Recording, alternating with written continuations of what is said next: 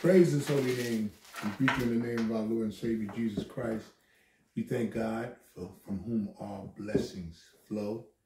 We want you to make a phone call and call some of your friends, your neighbors, anyone you might have that phone number that would receive a call from you, and have them tune in as we minister the Word of God. We're going to be reading out of Ephesians. I asked my beautiful wife to come and join me.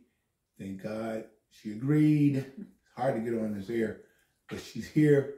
And I asked her if she would do some reading for me. Praise be to God. And as we read, we pray that you would take some notes, because the Holy Spirit wants to speak to you. There's some things that I will not touch or reach, but the Holy Spirit wants to specifically encourage you in these areas. So, Father God, in the name of Jesus Christ, we thank you that this is the day that the Lord has made, and we are rejoicing and we're glad in it. We thank you for souls coming in from the north, south, east, and west. We thank you for all the believers that are fellowshipping today around the globe. We honor you with our hearts, mind, body, and soul.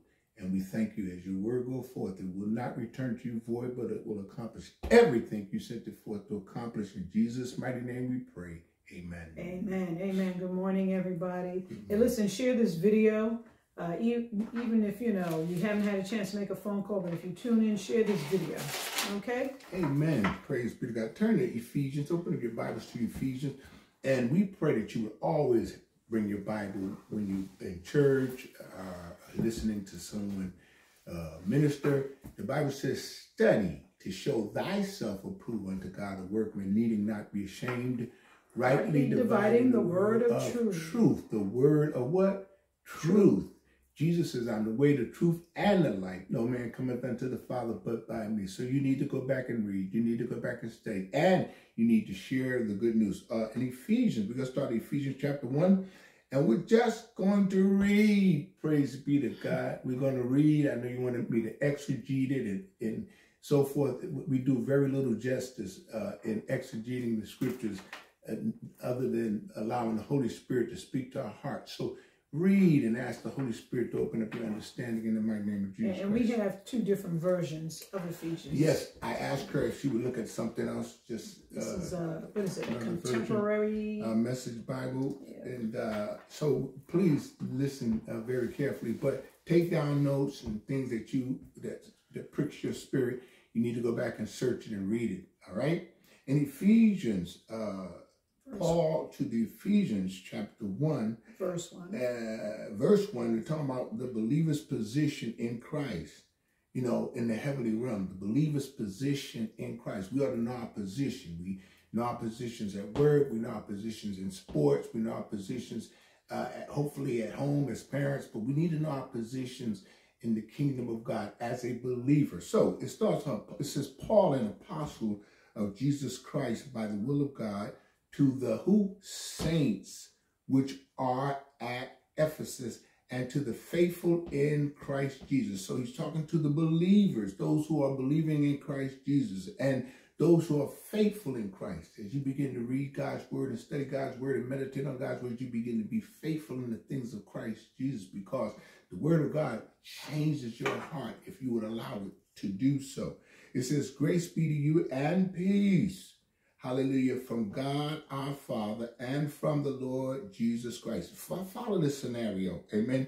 Look at what it says. It says it's written to someone, not just anyone, but to those who follow Jesus Christ. Jesus Christ by the will of God. To who? The saints. We've been set apart, which are where? At Ephesus.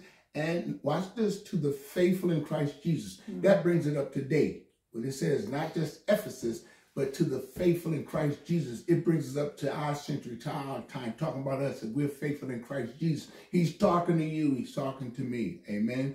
Blessed be the God and Father of our Lord Jesus Christ, who hath, past tense, blessed us with all spiritual blessings in heavenly places in Christ Jesus. Isn't that awesome?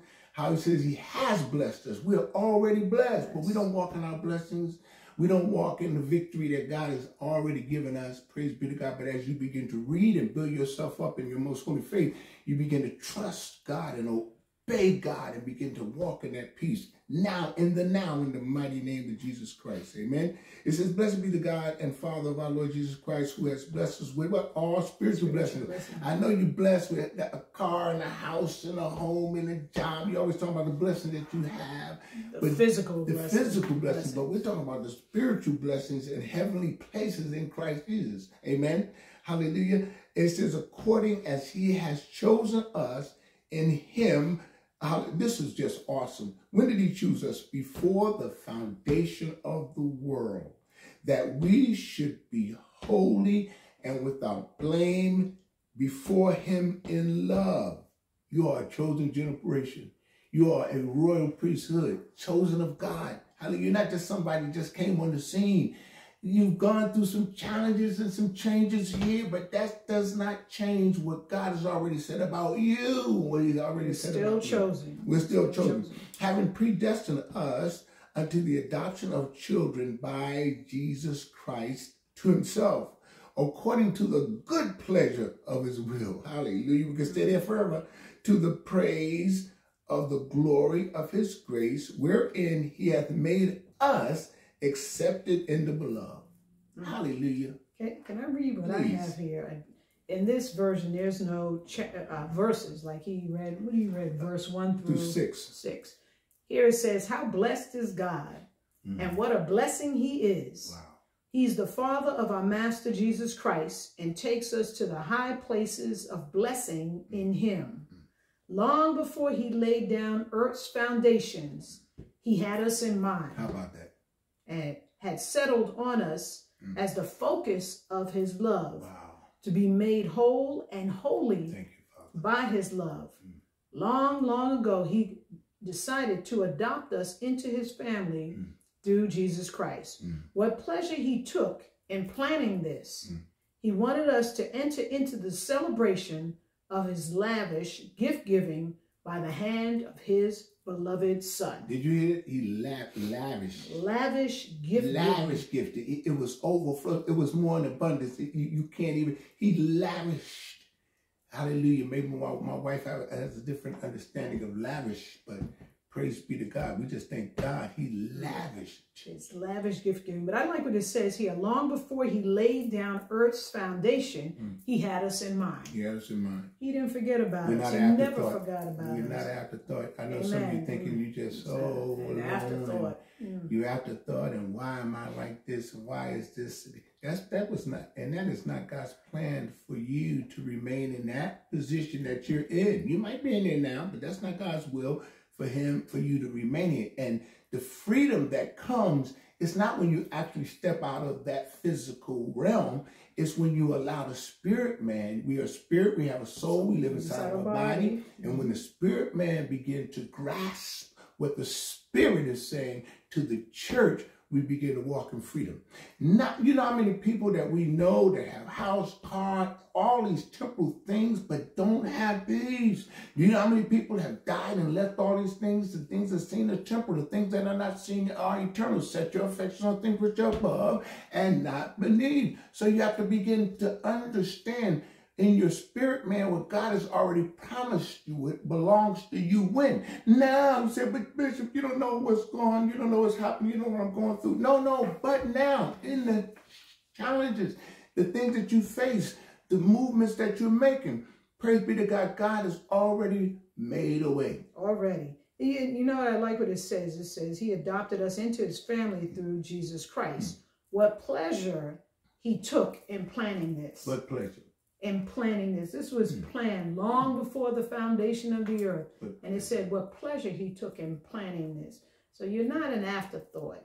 You know, you talk about people have all these, when we talk about lavish gift giving, here it says into the celebration of his lavish gift giving. Like you said, people think about house and cars and stuff. But even people with those things, they get depressed. Suicide sets in.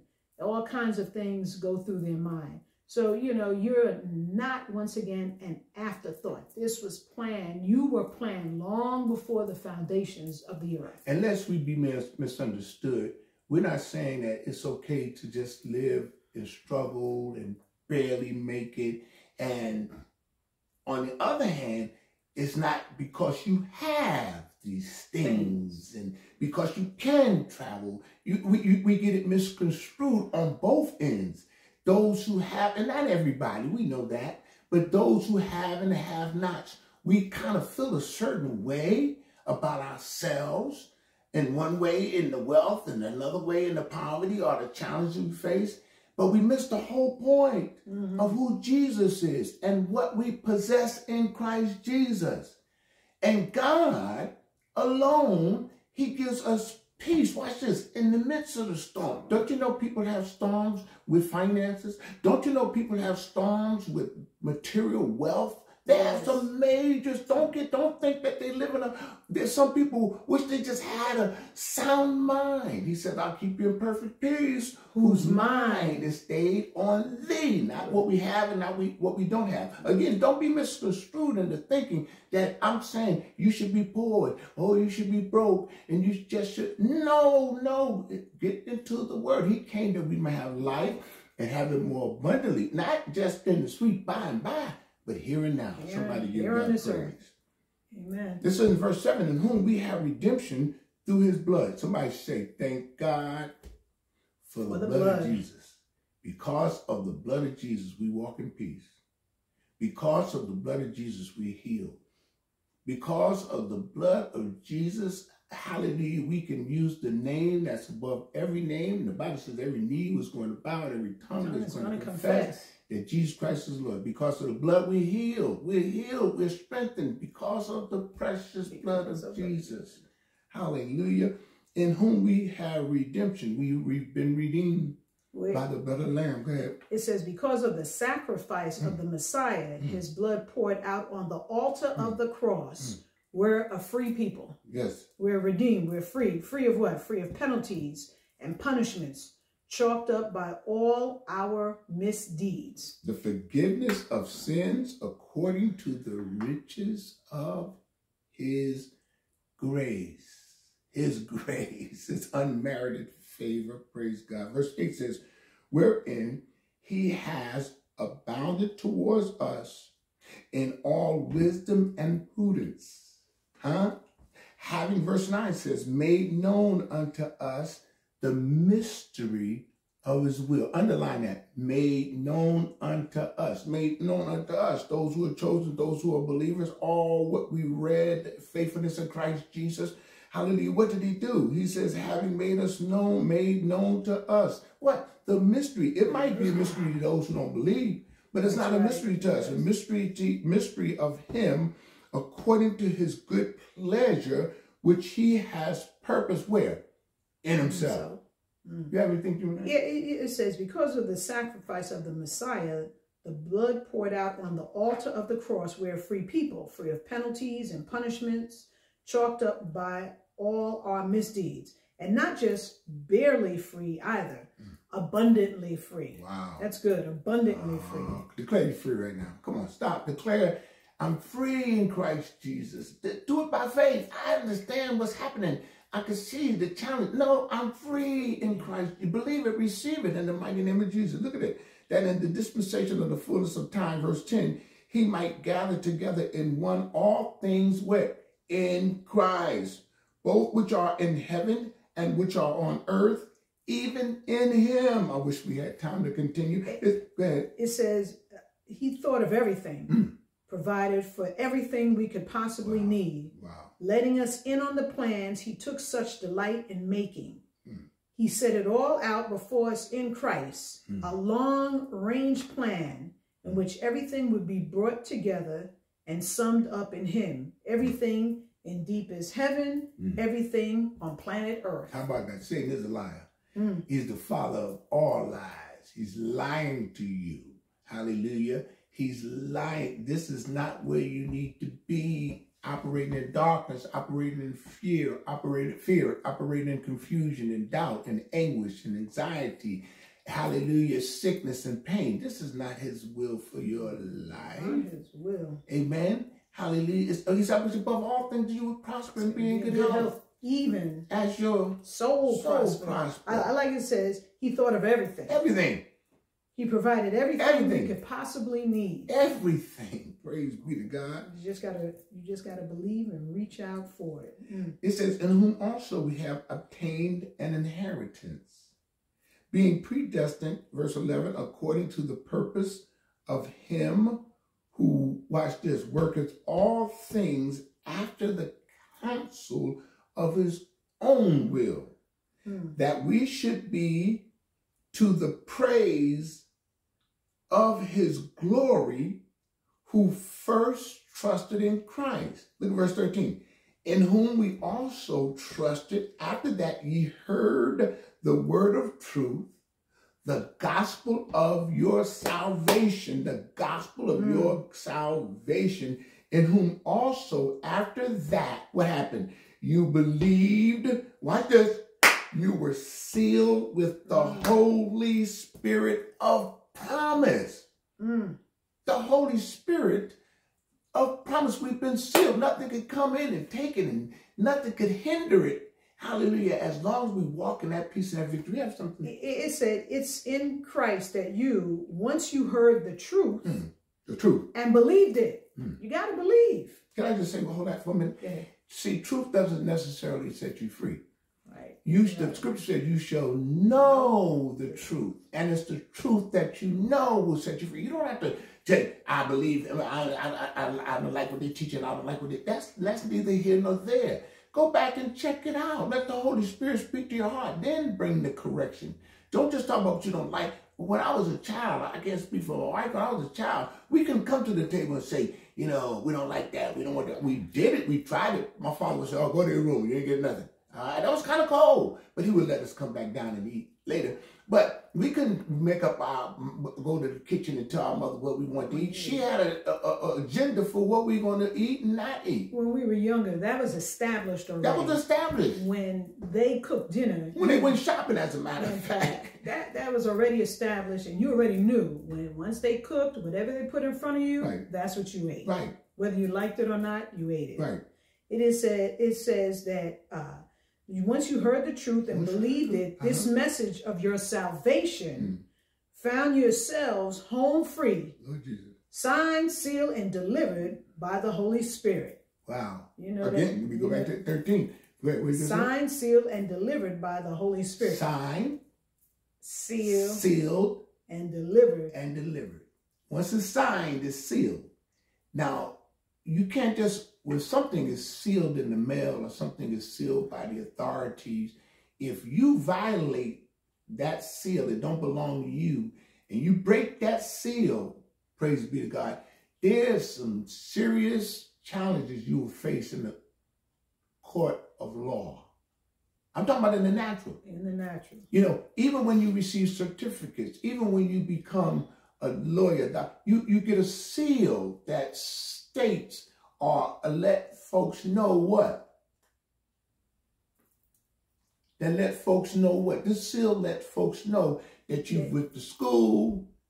This seal let folks know some of the things you had to do and where you are in terms of... The seal fortifies it. Exactly. And says, you know, that this is what happened. But, you know, when I think the stamp about of approval, you could now go through places and do certain things with this seal. And this is in the natural, but what about in the spiritual realm? Go ahead. Well, I was going to say, when it says signed, sealed, and delivered, it makes me think of the mail. They have mail that you cannot get unless you sign for it. It's sealed, and once you sign for it, and it's enclosed, and the mailman delivers it, you know that once it's signed for, that now you can open that seal. You know that you can look at it. And I just thought about mail, signed, sealed, and delivered, because the mail that we even get here, you can't get it unless you sign for it. And it won't be delivered unless it's directed towards you. It has to go to the person. It has to go to that address. That it's addressed to. Amen. So God, He's sent His only begotten Son. He so loved the world. Jesus so loved the world. He gave His only begotten Son, that whosoever believeth in Him. The whosoever causes us to be in the family where we can now receive that seal. Praise be to God. It establishes who we are in Christ Jesus and what we possess. Well, in here it says, this signet from God is the first installment of what's coming. a reminder that we'll get everything God has planned for us, a praising and glorious life. Because it says that in the dispensation of the fullness of time, he might gather together in one all things in Christ, both which are in heaven and which are on earth, even in him. Watch this. In whom also we have obtained, signed, sealed, and delivered, and an inheritance. An inheritance being predestined. This is all what my dear sister says, being predestined according to the purpose of him, worketh all things after the counsel of his own will. After the counsel of his own will. Praise be to God. Mine goes on to say, that's why when I heard of the solid trust you have in the Master Jesus and your outpouring of love to all the Christians, I couldn't stop thanking God for you. Every time I prayed, I think of you and give thanks. Wow. Every time I prayed, I think of you and give thanks. That we should be to the praise of his glory, verse 12, who first trusted in Christ. Verse 13, in whom ye also trusted, after that you heard the word of truth, the gospel of your salvation, in whom also after that we believed. We are sealed with the Holy Spirit of promise. Wow. Back to that seal. We are sealed. Praise be to God. Which is the earnest of our inheritance until the redemption of the purchased possession unto the praise of his glory. Verse 15 says, wherefore, I also, after I heard of your faith in the Lord Jesus, and love unto all the saints. Look what he did. He said, after I heard this, he says, wherefore I also, after I heard of your faith in the Lord Jesus and love unto all the saints, your faith and love unto all the saints. Look what he says. I cease not to give thanks for you, making mention of you in my prayers, that the God of our Lord Jesus Christ, the Father of glory, may give unto you the spirit of wisdom and revelation in the knowledge of him. Mine says, but I do more than thank. I ask God of our Master Jesus Christ, the God of glory, to make you intelligent and discerning in knowing him personally, your eyes focused and clear so that you can see exactly what it is he is calling you to do. Grasp the immensity of this glorious way of life he has for Christians. Oh, the utter extravagance of his work in us who trust him. Endless energy, boundless strength. Let me read that. This the King James says, the eyes of our understanding being enlightened. Okay. You can interrupt whenever you feel like it. That you may know what is the hope of his calling. Somebody say, I can know. We don't have to guess about this. We can know, and I know it in our spirit man. I don't care what it looks like. I don't care what it feels like. I don't care what time of day it is. I don't care how bad it's gotten. We still can know. That's why it says here, your eyes focused and clear, not clouded, but your eyes have to be focused and they got to be clear. Go ahead. May give unto you the spirit of wisdom and the revelation, the knowledge of him. Now watch this. The eyes, she's just talking about the eyes of our understanding being enlightened, that we may know what is the hope of his calling. We're not just talking about the natural eye, praise be to God, because the natural eye can only see but so far. I look outside my window and I don't care how good my vision is, I can only see but so far. And the older I get, my vision anticipates, it goes a little bit. But the spirit man just continues to flow. It says the eyes of your understanding being enlightened, that you may know what is the hope of his calling and what the riches of the glory of his inheritance to who? The saints. You just read something. It says here, knowing him personally, your eyes focused and clear so that you can see exactly what it is he's calling you to do. Yes. So you can see exactly what he's calling you to do. Grasp the immensity of this glorious way of life he has for Christians. Once again, he's addressing the believers. Oh, the utter extravagance of his work in us who trust him will have endless energy, boundless strength. Yes. But your eyes got to be clear and it has to be focused. And he's calling you to do an immense work. In your study, look up that word, the eyes of your understanding. Look that up. Your eyes of your understanding. What meaning? Like what? The eyes of your what?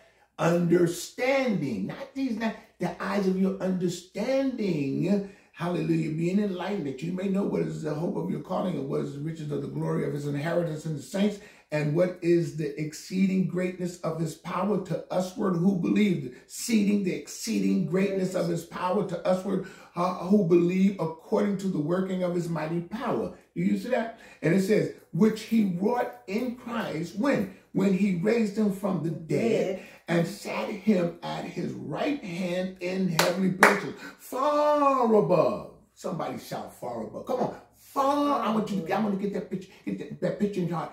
Far above what? All principalities. Far above all what? Power. Far above what? All might.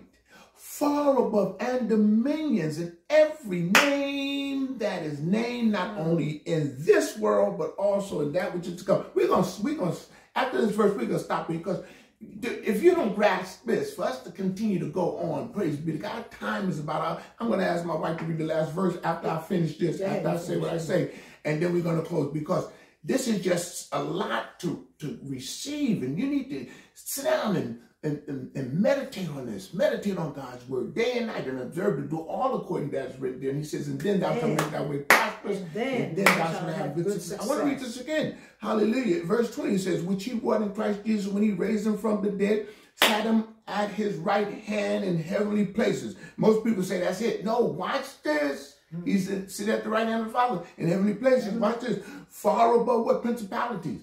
There's nothing can touch him. There's nothing. Far above principalities and powers. There's no power that you can name. There's no name given whereby men shall be saved. Powers and might. Far above all these principalities. Far above all the powers that we might know. And the might and dominion. And every name, name something. Praise be to God. Every name. Not only in this world, he makes it clear, in this world, not only in this world, but it is in this world. He's saying it's in this world, but not only in this world, but also in that which is to come. I'm reading these last two verses, and my wife's going to close it out. And has put all things under his feet, and gave him to be the head over all things, the church. Who's the head of the church? Not bishop. Praise be to God. Not pastor so-and-so. Not this one and that one. The head of the church, the ecclesia is Christ Jesus. He's the head. I don't care what name they put on the door. I used to have Bishop Shane Gaston saying, no, I'm not the head. Praise be to God. I'm the under shepherd. Praise be to God. He's given me opportunity to minister in such a wonderful way for 41 years. And oh, what a blessing. Listen, and have put all things under his feet, gave him to be the head over all things to the church, which is his body, the fullness of him that filleth all in all. Mine says, all this energy issues from Christ. God raised him from death and set him on a throne in deep heaven. Wow. In charge of, listen to this, in charge of running the universe. Everything from galaxies to governments. That's deep. That's good. No name and no power is exempt from his rule. And not just from the time being, but forever. He is in charge of it all.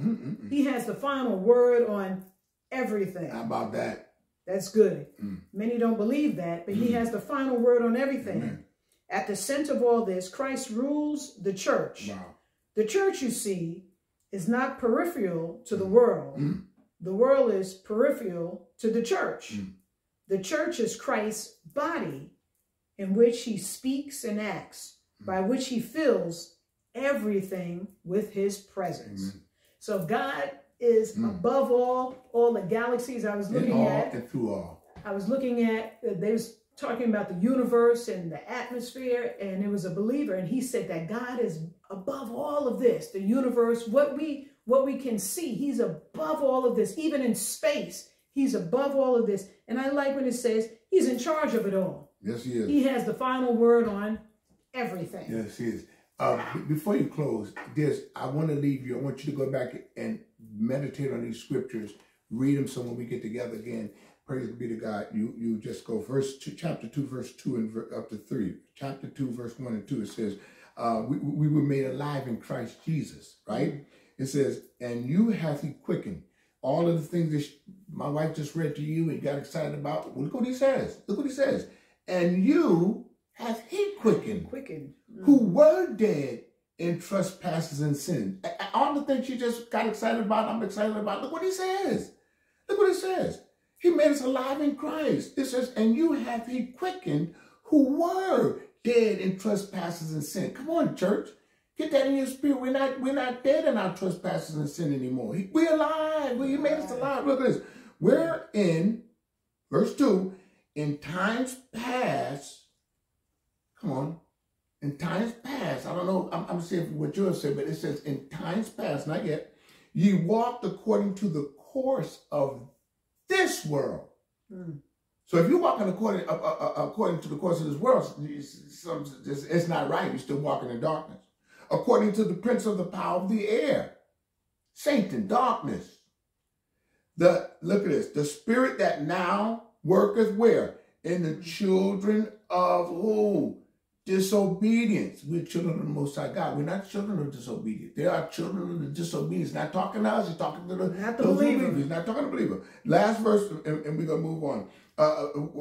Fourth, it says, among whom also we all had our conversation in times past in the lust of our flesh. We all have sinned and come short of the glory of God. The wages of sin is death, but the gift of God is eternal. It says, we all had our conversation in times past in the lust of our flesh, fulfilling the desires of the flesh and of the mind. Renew your mind daily, and were by nature the children of wrath, even as others. But God, somebody shout, but God.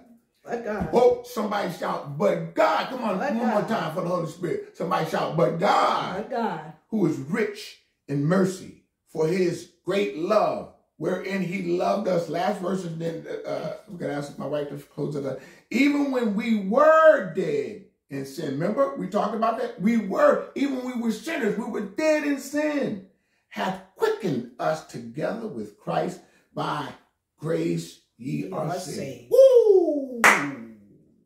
Listen, this version here with Ephesians chapter 2 is so good. Maybe we can pick up next week. I'm not even going to read it because it's so good. But we just thank you for joining us as we read the whole of Ephesians chapter 1. What a blessing. And we went into chapter 2. Chapter 2, from 1 through verse 4. Hallelujah. But in here, I'm not going to read because our time is up. It's so good. Talking about don't lose your temper. It talks about how we polluted our lungs with unbelief. Oh, wow. And then we exhale disobedience. Oh, it's so good. I'm not going to read it, though. We got to go. We got to go. Listen, go to our website at www.stg-ct.org. And on our website has all of our social media on Facebook, under Jesus Saves Ministries, Instagram, and I know I'm forgetting something. Oh, and also go to our YouTube channel. Under YouTube, it's under Shane Gaskins, and you can see all the videos if you've missed any videos. But it was a blessing to share with you on today. We thank you for sharing this. Please get in touch. Please call us. Get in touch. You can email us at jsmct88@gmail.com. And all of that information is on our website. So we thank you for joining us today. Father God, we just ask you to touch each and every person that have heard this message. We thank you, Father God, for increase in their lives. We thank you, Father God, for what you're doing in their lives. And we come to give you all the glory, all the honor, and all the praise in Jesus' name. Amen. If there's one who's never given their heart over to Jesus Christ. If there's one who's never given their heart, we ask you to repeat after us. Father God. Father God. Come into our heart. Come into our heart. We believe that you died on the cross. We believe that you died on the cross. And you rose again. And you rose again. For us. For us. And I thank you. And we thank you. For changing me. For changing us. And for coming into our lives. Coming into our lives. In Jesus' name. We confess Jesus as our Lord. Lord, we confess you as our Lord and our Savior. Jesus in Jesus' name we pray. Amen. Amen. And just give him praise. Hallelujah, hallelujah, hallelujah. He's worthy. Bishop Shane loves to praise him. Go ahead and praise him. Even when we go off, you can continue to praise.